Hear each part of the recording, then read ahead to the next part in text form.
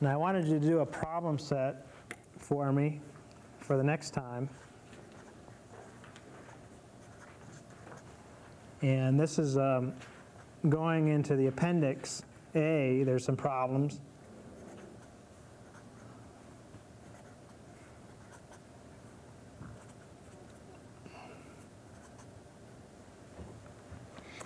And number 5.1, I'm going to hold off on 5.1 for now. I want you can start it if you like. I won't make you turn it in, but I want you to do these other problems, and you can do those, I believe, just by following along the treatment in the book. Now, some of you guys that are doing some engineering work probably can do these already without it, but some of you may need some catch-up.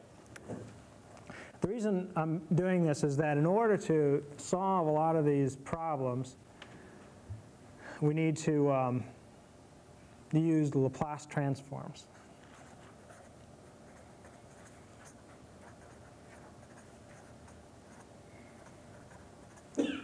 Because most of the diffusion problems end up being partial differential equations, and we're going to use Laplace transforms to solve these.